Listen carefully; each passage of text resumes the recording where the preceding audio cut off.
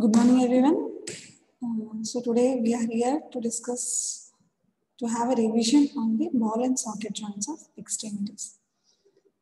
I think you know that how the joints are classified. What is a joint? Joint is an articulation between two or more bones, which permit a movement at that area. Okay. So joints, they are classified into three types: fibrous joints, cartilaginous, and the synovial joint. Okay, again these synovial joints, they're highly movable, whereas the fibrous joint are immovable, cartilaginous are slightly movable. So these synovial joints, again they are of 7 types, among which one is the highly evolved one is the ball and socket type of synovial joint. Okay. So why it is called as ball and socket type of joint? Because the articular surfaces are in the shape of a ball and a socket. The articular surface of one bone is in the form of a ball, another bone is in the form of a socket. Okay, so based upon the shape of the articular surfaces, this type of joint is called as ball and socket type of synovial joint. Okay, these are also called as spheroidal joint. Okay, as I told, the rounded surface of one bone moves within the depression of another bone. And this ball and socket type of joint allows a great freedom of movement than any other type of joints in our body. Okay, and they are highly developed in case of mammals, and they are highly developed in the region of hip and the shoulder. Okay, and here the movements, as I told, there is a great freedom of movement, means the movements are taking place in all planes. Okay, in all planes, and also there is a rotation around the central axis of the bone. Okay, so that's why these are called as multi-axial type of joint. So the best examples are the two regions, in the hip region and the shoulder region. In the hip region, it is a hip joint, and in the shoulder region, it is a shoulder joint. Okay, so this shoulder joint, you know, it's an articulation between the head of the humerus with the glenoidal cavity of the scapula. Okay, so what are the articular surfaces? Before going into that, you should know that anywhere, if a joint is to be described, first you have to write the type of the joint. Next, articular surfaces. Next, what are the ligaments? Next, what are the relations? Next is the movements, muscles producing the movements, arterial supply, nerve supply, and the applied aspects. And if there are any bursa related to the joint. Okay. So first, the shoulder joint articular surfaces. So there are two articular surfaces, one forms the ball, another forms the socket. So the ball is formed by the largest bone of the upper limb, nothing but the humerus. The head of the humerus forms 1/3 of a sphere, nothing but the ball of the shoulder joint, which fits into the glenoidal cavity of the scapula. This glenoidal cavity is nothing but the lateral angle of the scapula, where there is a pear-shaped depression. So these are the two articulating surfaces. These two articular surfaces, they are covered by means of the articular cartilage. Yes. So articular cartilage is nothing but the hyaline articular cartilage. Okay. So the articular surfaces are two. One is the head of the humerus, another one is the glenoidal cavity, covered by means of the articular cartilage. So this cartilage is thick in the center for the head of the humerus. When it reaches the periphery, it is thin. Okay. Reverse is for the glenoidal cavity. It is thin in the center, and when it is approaching towards the periphery, it is thick. Next, so as is a synovial joint, they are covered by capsule, and the capsule is lined interiorly by the synovial membrane, a serous membrane which secretes the synovial fluid. And this fluid permits the easy movement of the between the articular surfaces. So there is a capsule, capsular ligament. So this capsular ligament is attached to the both articular surfaces of the joint. So one articular surface is formed by the humerus, another one is formed by the glenoidal cavity of the scapula. So you should know where the capsule is attached. It is attached along the anatomical neck of the humerus, okay, and along the glenoidal cavity of the scapula. just outside the glenoidal labrum. Just outside the glenoidal labrum, you will see the attachment of the capsular ligament. Okay. So this capsular ligament is loose and lax. Why it is loose and lax? Because to permit the movements.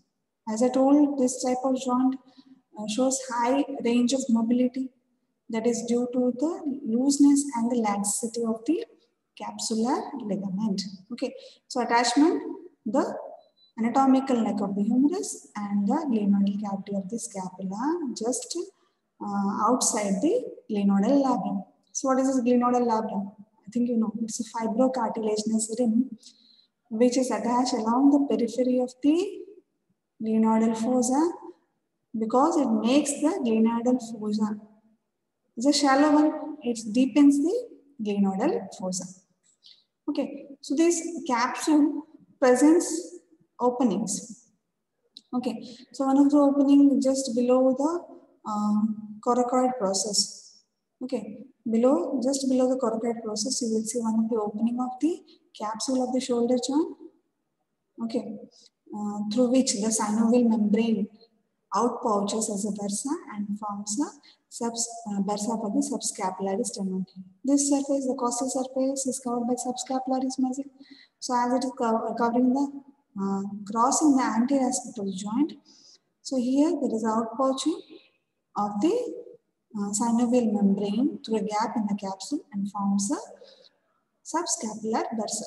Okay, subscapular bursa. And between the two tuberosity, this is the lesser tuberosity or the tubercle, this is the greater tubercle. Between these two tubercles also, the capsule is deficient and the synovial membrane outpouches as a synovial sheath for the long head of the biceps femoris tendon. Okay, long head of the biceps femoris tendon. And posteriorly another opening is there, but that is not constant. Whenever it is present, that is for the infraspinatus muscle. Okay, so as you know, it's a synovial joint. So the capsule should be lined by the synovial membrane.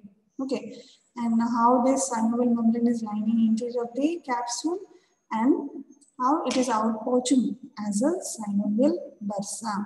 So what is the importance of the synovial bursa? So it reduces the friction between the two bony structures. Okay.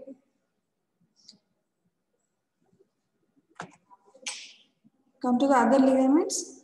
Anywhere in the synovial joint, first ligament is a capsular ligament. Next, rest are the, here you will know about the glenohumeral ligaments. Next, coracohumeral ligament, coracoacromial ligament. Okay, so glenohumeral, coracohumeral, and coracoacromial ligaments. First come to the glenohumeral ligament. So these glenohumeral ligaments, they are nothing but the thickening of the anterior part of the fibrous capsule. The anterior part of the fibrous capsule, as it is covering the anterior aspect of the joint, it thickens to form three bands which are arranged in a parallel manner. Okay, they are arranged in a parallel manner. These bands are called as superior glenohumeral ligament, middle, and the inferior glenohumeral ligament or bands. So these are visible only through the interior of the, they are clearly visible through the interior of the joint. Okay, through the outer aspect, they are not so well appreciated, but if you look through the joint cavity, they are well appreciated as a three bands that affect the anterior aspect of the capsule. Okay, so these are the thickenings in the anterior aspect of the capsule, superior, middle, and the inferior bands or the glenohumeral ligaments. Okay, so they are directed between the tubercle and the neck of the humerus to the glenoidal cavity. Okay, anterior margin of the glenoidal cavity. Okay, they converge towards the glenoidal cavity. Okay, so the superior band where it is attached upper part of the lesser tubercle, middle one lower part of the lesser tubercle, and the inferior one to the lower part of the anatomical neck of the humerus, and all three converge towards the anterior margin of the glenoidal labrum. Okay. Next is a coracohumeral ligament. So it's a thick band. You can appreciate it very much. clearly. Okay, and it is present. It supports the joint from upper aspect. Okay, so where it is attached from the root of the coracoid process. Okay, and towards the greater tubercle of the humerus. And here it blends with the supraspinatus tendon. Okay, here it blends with the supraspinatus tendon. So it forms a strong support from above.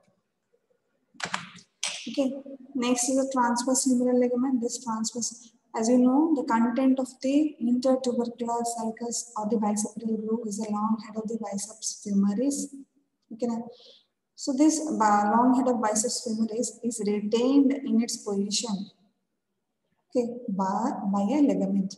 That ligament is nothing but the transverse humeral ligament, which uh, is attached at the upper part of the two tuberosities of the humerus, greater and the lesser tubercles of the humerus. Okay, and that transverse humeral ligament prevents the bowstringing of this tendon during the movement of shoulder joint. Nothing but it acts as a retinacula for the long head of the biceps femoris. Okay. Next is the glenoidal labrum. So as I told, the head is larger than the glenoidal cavity. So there should be a deepening of this glenoidal cavity. That deepening is done by the glenoidal labrum, which is nothing but the fibrocartilaginous ring. Okay, or rim. It's a fibrocartilaginous ring or rim, which deepens the glenoidal cavity in order to hold the head of the humerus against the glenoidal cavity.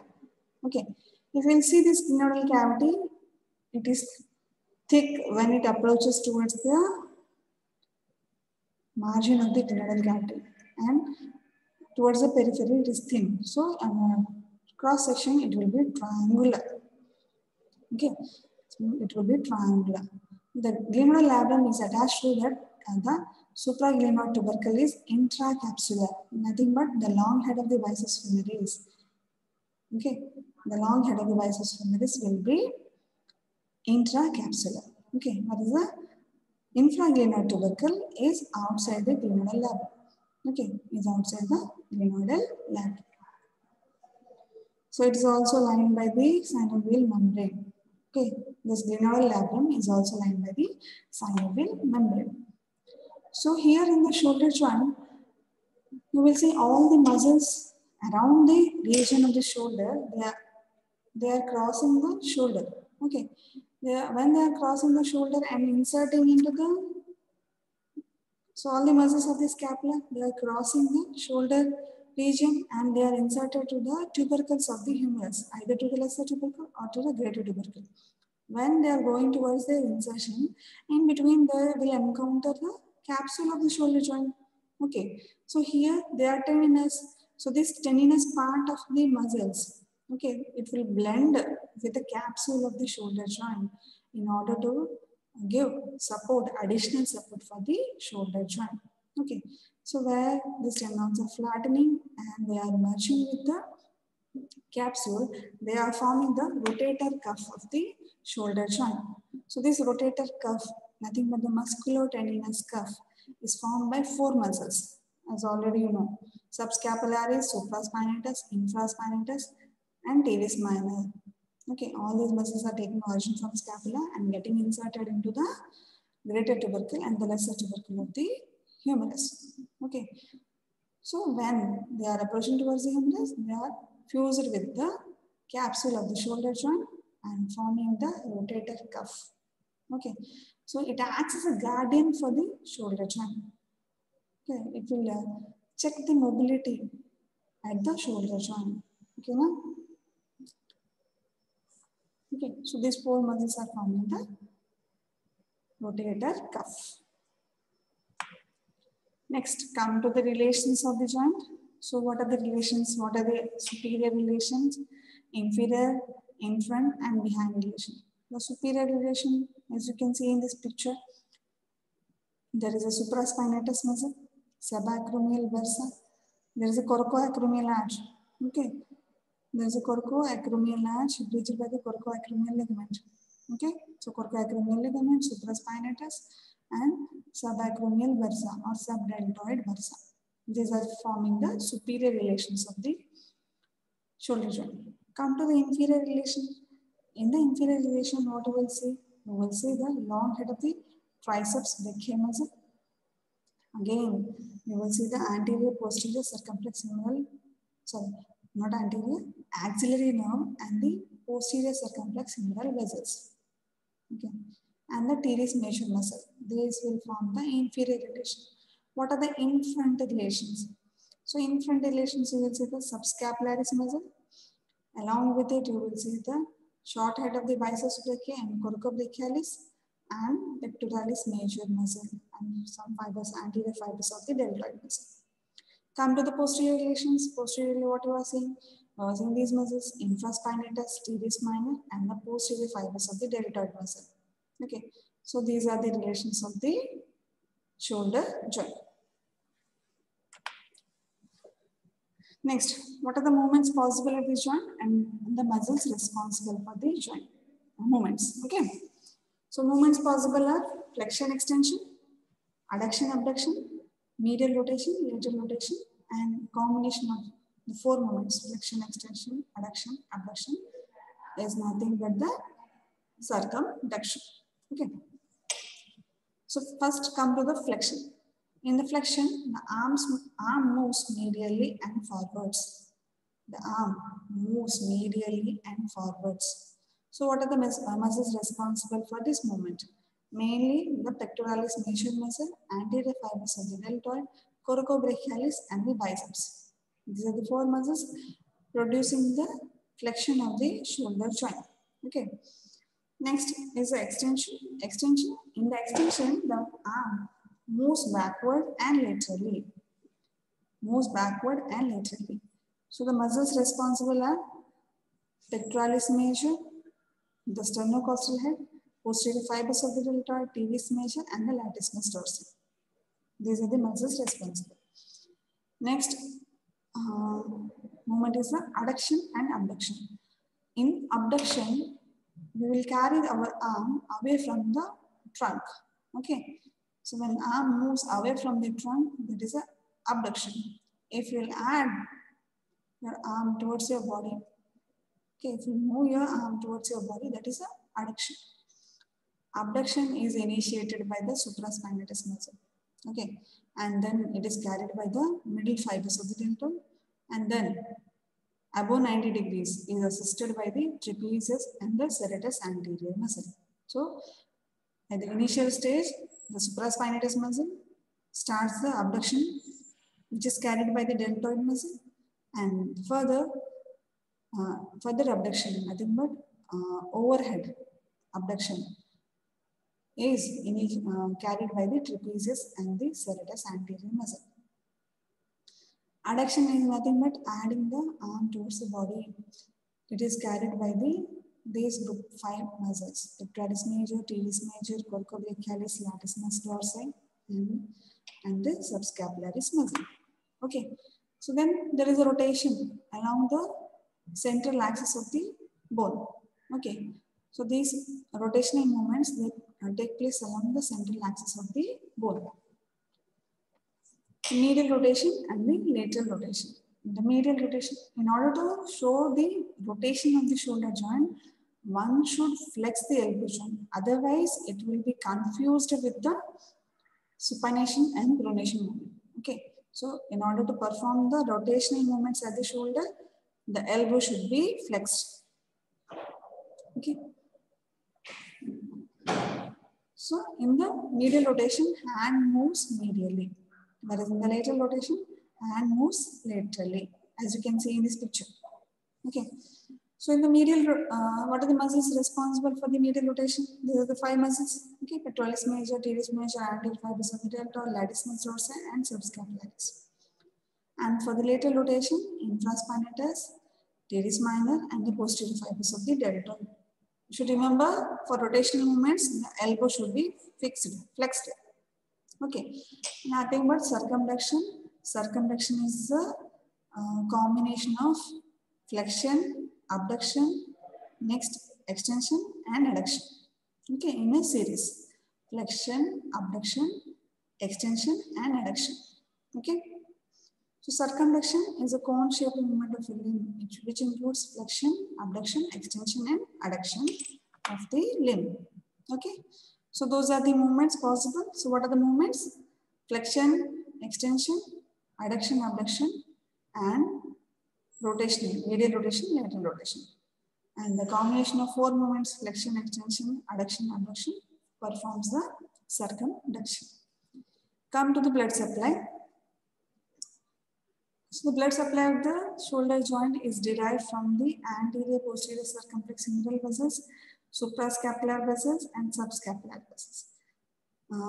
This anterior posterior circumflex and the subscapular vessels, they are derived from the axillary vessels, whereas the suprascapular vessel is derived from the subclavian vessels. Okay. So as you can see in this picture, this is the anterior circumflex, this is the posterior circumflex. Okay. Anterior and posterior circumflex. This is the suprascapular artery. Okay. And here you will find the subscapular artery. Okay. These are the four vessels that will contribute to the blood supply of the shoulder joint, which is having a rich blood supply. Come to the nerve supply. It is supplied by the axillary nerve, suprascapular nerve, and the musculocutaneous nerve. In this picture, you can make out the suprascapular nerve, axillary nerve. Okay. Come to the applied aspects of the shoulder joint. The main one is the dislocation. The dislocation of the shoulder joint is common and it is usually occurring in the inferior direction, because inferiorly the joint is least supported. And when this dislocation occurs, as in the inferior relation you will see the axillary nerve, it will lead to the injury of the axillary nerve. So, why this dislocation occurs? Either due to the excessive extension or the lateral rotation of the humerus. These are the two causes for the dislocation of the humerus. So it can be an anterior dislocation or posterior dislocation based upon the direction of the humeral head, whether it has descended anteriorly or posteriorly. If it comes anteriorly, it is anterior dislocation. If it is directed posteriorly, it is a posterior dislocation. Okay, so how to know that the shoulder joint is dislocated? So there is a rounded contour of the shoulder. In case of dislocation, there will be a depression in the rounded contour of the shoulder. Okay, so clinically, how can you find out that there is a dislocation in the shoulder joint? Then first one, there is a hollow, okay, or there is a depression in the rounded contour of the shoulder joint, and there is a prominence of the shoulder tip, nothing but the acromion process. You can't make out the acromion process in a healthy individual. If the acromion process of the shoulder tip is pointed, prominent, then it indicates that there may be a dislocation in the shoulder joint. Okay, so these are the two important clinical features in dislocation. Next is a frozen shoulder or adhesive capsulitis. Okay, frozen shoulder or adhesive capsulitis. So there is a pain and there is a limitation in all the movements of the shoulder joint. If you go for radiological examination, there is no change because no bony parts are involved in case of frozen shoulder. The defect lies in the capsule. Okay, so what happens to the capsule? There is a shrinkage of the joint capsule, because of which there is a limitation of the movements and which leads to the pain also.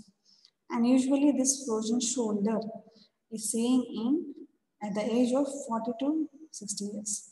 Okay, it is seen between the 40 to 60 years of age. Okay, so what is the reason for the frozen shoulder? Due to the shrinkage of the capsule. Okay, and what next is a rotator cuff disorders. So it usually occurs in males after the age of 50 years. So what are the causes? These causes includes calcific supraspinatus tendinitis and subacromial bursitis. So what will happen in the calcific supraspinatus tendinitis? Okay, there is a deposition of the calcium salts in the supraspinatus tendon. Okay, because of deposition of the calcium salts, it leads to the irritation of the subacromial bursa. Okay, so here there is a location of the subacromial bursa that will lead to the deposition of the calcium salts lead to the irritation of the subacromial bursa, and there is an inflammation of the bursa that leads to the subacromial bursitis. Okay, pain usually occurs between the 60 to 120 degrees of adduction. Okay, up to 60 degrees there is no pain. Between 60 and 120 degrees only you will feel a pain. So it is called as painful arc syndrome. Painful arc syndrome. Okay. So as I told, there is due to the deposition of the calcium salts, there is irritation of the subacromial bursa leading to subacromial bursitis, and which in turn leads to the pain. Okay. So when there is an overhead abduction, okay, what will happen? The subacromial bursa, it slips, it descends down. Then you will not feel any pain. Okay, up to 160 to 120 degrees only, there will be a pain. So how to test it? Just press below the acromion process on the middle fibers of the deltoid. Just below the acromion process on the middle fibers of the deltoid. If you press, then it will lead to pain when between 60 to 90 degrees. If you examine the same point beyond 120 degrees, there is no pain sensation because the subacromial bursa has descended down. Okay. So that is about the shoulder joint. Okay. Next, ball and socket joint in the inferior extremity is the hip joint. Okay. Here it is equivalently mobile to that of shoulder joint, but the range of movements are restricted. The movements are same, but the range is restricted. So what are the articular surfaces? I think you know what are the articular surfaces in the hip joint. There's a two articular surface, one ball, one socket. Ball is formed by the head of the femur. Okay, this one. You can make out in this picture, there is a head of the femur. Next, socket is formed by the acetabular cavity. Okay, there is a lunate horseshoe shaped articular surface you are seeing here that forms the other articular surface. Okay, one is a head, one is a lunate articular surface of the acetabulum. Okay. So here also they are covered by means of hyaline articular cartilage. Hyaline articular cartilage. And at the periphery of the acetabular cavity, okay, or acetabular fossa, you will see, not acetabular fossa, acetabular cavity, same like that of glenoidal labrum. Here you will see the attachment of the acetabular labrum, which is nothing but the fibrocartilaginous ring. Okay, same. So here the function of this acetabular labrum is not to make the articular surface deepen, but it holds the head of the femur against the lunate articular surface. The main function is holding the head against the lunate articular surface rather than deepening the acetabular cavity. Okay. So as you know, the free ends of the acetabular lunate articular surface, it will present a notch, acetabular notch. This acetabular notch is bridged by the transverse acetabular ligament. Okay, transverse acetabular ligament between the head. Sorry, between the head and the transverse acetabular ligament, you will see another ligament, triangular ligament attached here. That is the ligament of head of femur. Okay, so this one is the ligament of head of femur. Okay, and interiorly you are seeing a non-articular area. The non-articular area is called as acetabular fossa, which in living is filled with acetabular pad of fat. Okay. See here, this is the femoral articular surface and this one, this lunate articular surface, okay, of the acetabulum. In between, this is the acetabular labrum, transverse acetabular ligament, and attachment of the ligament of head of femur. Okay, ligament of head of femur. Okay, so this is the lunate articular surface, horseshoe shape, acetabular fossa, and this one is bridged by the transverse acetabular ligament. This acetabular notch is bridged by the transverse acetabular ligament, converting into acetabular foramen, through which the branches of the obturator vessels will enter. Okay, so that is about the articular surface. Next, as it is a synovial joint, first one is the capsular ligament. So how the capsule is attached here? Okay, you are seeing the posterior aspect of the hip joint. Okay, so where the capsule is attached, as you know, in the femur anteriorly between the trochanter, there are two bony projections. Okay, one small, one large. The large one is a greater trochanter, the smaller one is a lesser trochanter. Okay, connecting these two anteriorly and posteriorly, there are intertrochanteric line and intertrochanteric crest. The line is anterior. Intertrochanteric line is anterior, whereas the intertrochanteric crest is posteriorly present. Okay. So this capsule anteriorly it is attached to the intertrochanteric line. Okay, intertrochanteric line. Okay, now anteriorly the capsule is attached to the intertrochanteric line. Whereas posteriorly it is not attached to the intertrochanteric crest, but it is attached 1 centimeter parallel and above 1 centimeter parallel and medial to the intertrochanteric crest. Okay, intertrochanteric crest. That is attachment of the capsule to the femur. Okay. Next is attachment of the capsule to the acetabulum. So it is attached along the acetabular rim. Okay, attached along the acetabular rim outside the acetabular labrum. Outside the acetabular labrum, you will find the attachment of the capsule of the hip joint. And you can see the capsule, you can make out, you can see fibers, they are running in different directions, means outer fibers, they are longitudinally placed, sorry, spirally placed, as inner fibers, they are longitudinal. And these longitudinal fibers, they are reflected onto the neck as a retinacular fibers. Okay, outer one are spirally arranged, the inner one are longitudinally arranged. The longitudinally arranged fibers, they are reflected towards the head. Okay, and they will form the retinacular fibers. These retinacular fibers are important because as they carry the blood vessels towards the neck and the head. Okay. Next is the synovial membrane. So the capsule is interiorly lined by the synovial membrane. Okay, na? So it is attached to the margins of the articular surfaces and it covers a portion of the neck. The neck which lies within the joint cavity. Okay, and as the ligament of head of femur is intracapsular, so it lines, it ensheathes the ligament of head of femur and covers a pad of fat in the acetabular fossa.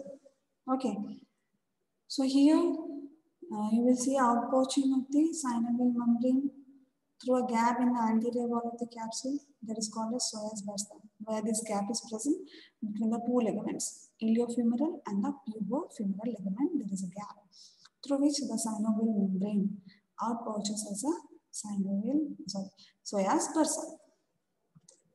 Okay, come to the ligaments. First ligament is over, that is a capsular ligament.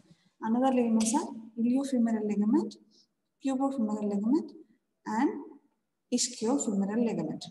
Along with it, rest two, transverse acetabular ligament and ligament of head of femur. Okay. First, come to the iliofemoral ligament. It is an inverted Y-shaped ligament. The stem is directed upwards. Okay, and the two limbs are directed downwards. The two limbs are attached to the intertrochanteric line. Okay, this is the intertrochanteric line. So it is attached along the intertrochanteric line. The stem is attached to the anterior inferior iliac spine. Anterior inferior iliac spine. So it's also called as ligament of Bigelow. It is one of the strongest ligament in our body. Its function is main function is to prevent the body falling. When you suddenly stand up from sitting posture, you're not falling backwards. Okay, because of this ligament only, because it maintains the stability of the hip joint and holds the head of the femur opposite to the acetabulum. Okay, it supports the um, joint anteriorly. Okay, just medial to it, you will see another ligament, that is a pubofemoral ligament.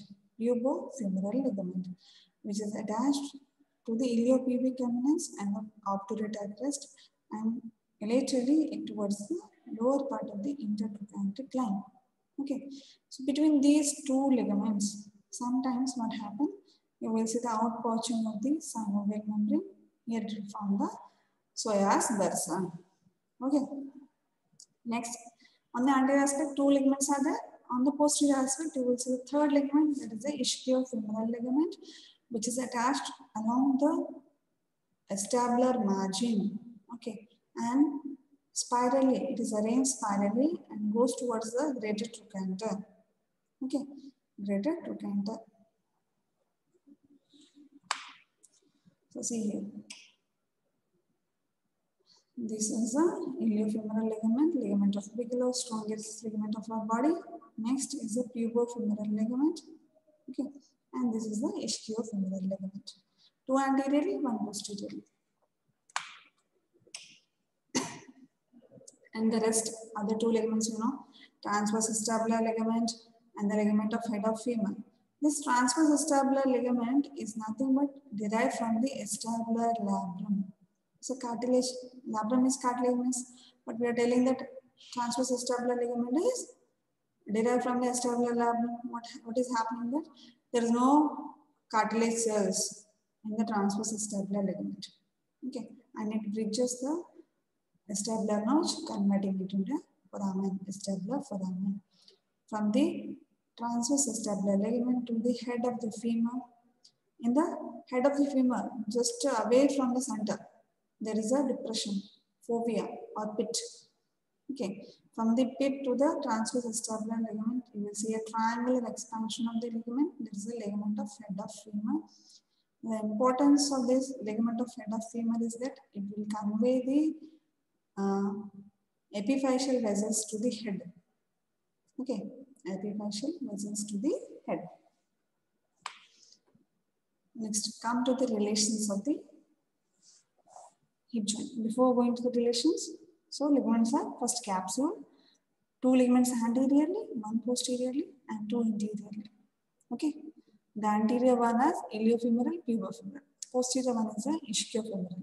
And interiorly you are seeing the transverse acetabular ligament and the ligament of head of femur. Okay, come to the relation. So in this diagram, you can clearly make out what are the anterior relations: posterior, superior, inferior. So anterior relations are this straight head of the rectus femoris. Next, you will see the tendon of psoas, iliopsoas. Next, you are going to see the pequenis muscle and these vessels, femoral nerve and the femoral vessels.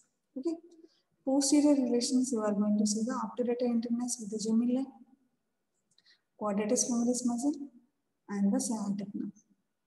Okay, superiorly, you will see the piriformis and gluteus minimus muscle.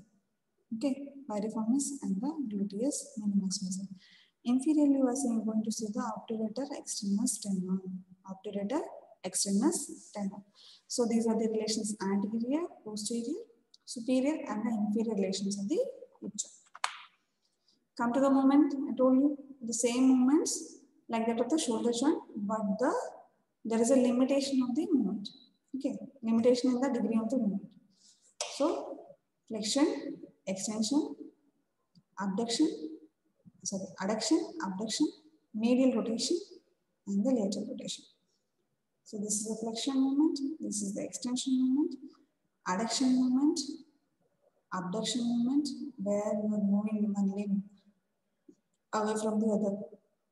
And when you are adding your one limb crossing to the other, that is the adduction.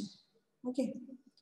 Medial rotation, lateral rotation is indicated by the movement of the foot. If we rotate foot medially, that will lead to the medial rotation of the hip joint. If we rotate the foot laterally, that will lead to the lateral rotation of the hip joint. So what are the muscles responsible for these movements? So flexion is performed by the iliopsoas, rectus femoris, sartorius, and the adductor muscles. Extension is nothing but backward movement of the flexor thigh, and it is the main extensors are the gluteus maximus and the hamstring muscles. Abduction, adduction. Abduction is mainly performed by the gluteus medius and the minimus muscle. That is, adduction is performed by the adductor longus and brevis. Okay. The lateral rotation is done by the piriformis, obturator internus with the gemelli. Okay. And obturator externus and the quadratus femoris muscle. Medial rotation is performed by the anterior fibers of the gluteus medius, minimus, and the tensor fasciae latae. Tensor fasciae latae. These three muscles are responsible for the medial rotation of the hip joint. And the combination of flexion, extension, abduction, adduction is the circumduction. Come to the blood supply. Blood supply of the hip joint is derived from mainly from the medial and lateral circumflex femoral artery. These are the branches from the profunda femoris artery, nothing but a branch of the femoral artery, the largest branch of the femoral artery in the femoral triangle. Okay. Along with it, it will receive contribution from the obturator artery. So they will form a circle around the upper part of the head of upper part of the femur. Okay, and not only these vessels are supplying, but there are two anastomoses in the region of the femur. In the trochanteric fossa, you will see the trochanteric anastomosis, and behind there is a cruciate anastomosis. So these two anastomoses also provide blood supply to the hip joint. Okay. So I told you now the capsule is reflected. The capsular fibers are reflected from the intertrochanteric line as retinacular fibers. These retinacular fibers carry the retinacular arteries derived from the medial and the lateral circumflex femoral arteries. Okay. Come to the nerve supply. The nerve supply is mainly derived from the femoral nerve, obturator nerve, and the sciatic nerve. So femoral nerve anteriorly, sciatic nerve posteriorly, and medially the obturator nerve. These three nerves are going to supply the hip joint. Okay, this femoral nerve not only supplying to the hip joint, it will also go and supply to the knee joint. Okay, common. And the nerve to quadratus femoris also supplies to the hip joint. That's why what will happen if there's a disease of hip joint, there's a referred pain in the knee joint also because of the common nerve supply. Okay, so here the versa are important. The versa are 7 in number, 4 in relation to the gluteus maximus, 1 in relation to the gluteus medius, 1 in relation to the minimus, and 1 in relation to the psoas stemma. So overall, there are 4 versa, nothing but the outpouching of the synovial membrane in order to avoid the friction between the muscle and the bone. Okay. For the lubrication purpose, there are formation of the vessel. So 4 in relation to the gluteus maximus. Okay, here you can see the versa. 1 under the psoas, iliopsoas stemma. Okay, 1 in relation to the ischial versa. 1 in relation to the greater trochanter. In relation to greater trochanter, posteriorly, laterally, and anteriorly, you will see 3 versa. Okay, and 1 in relation to the gluteus medius. Okay, 1 in relation to the gluteus minimus. Okay. So come to the stability of the hip joint. Stability depends mainly on the shape of the bones. The acetabulum is very deep, okay, and it includes nearly all the head of the femur. And this decreases the probability of dislocation, which is common in case of shoulder joint. Here there is a probability of dislocation is very less because of the articular surface. And this stabular labrum, I told you, no, it holds the head of the femur in position. Main function is it. And there are strong ligaments. There are strong ligaments which surrounds the joint. As you know, iliofemoral, pubofemoral, and ischiofemoral ligaments. They are very strong, and that they will stabilizes the capsule. Okay, they will additionally support the capsule in preventing the dislocation. And there are a lot of muscles surrounding this joint, and the strength of the muscle also is a factor for the stability of the hip joint. Okay, already in the previous class, this Trendelenburg's test is over. Sign is, I think you know what will happen if a person is Trendelenburg positive. Mainly the abductors of the hip are affected. Okay, mainly the abductors of the hip, means gluteus medius and minimus are affected. So when the abductors are weak, what will happen? If a person try to stand on one leg, okay, and whereas the other leg is off the ground, what will happen in a case of normal individual? The posture is maintained. But if the abductors are paralyzed or weak, what will happen? So there is a flexion of the hip towards the affected side. It will lead to the flexion of the hip towards the affected side. Means here, in this case, you will see the right abductors of the hip are paralyzed. That's why there is a flexion of the hip towards the right side. Okay. So, in this, if a person is standing and there is a flexion towards the side where the abductors are affected, then this type of condition is called as Trendelenburg's positive sign. Okay, if it is abductors are normal, then there is no abnormality in the gait. The posture of the hip is maintained. But if abductors are affected, then there is a flexion of the hip joint on the affected side. Okay, so that is a positive and negative Trendelenburg sign. It is mainly due to the paralysis of the abductors. The abductors of the hip, they are supplied with the superior gluteal nerve. So when there is an injury of the superior gluteal nerve also, there is a Trendelenburg's positive sign. Okay, and I told you, no, referred pain of the hip joint, it can be felt in the knee joint due to the same nerve supply. Okay, as the nerve supply is same. Okay, that in case of diseases of hip joint like tuberculosis, the pain is also referred to the knee joint because of the common nerve supply to the two joints. Okay, thank you.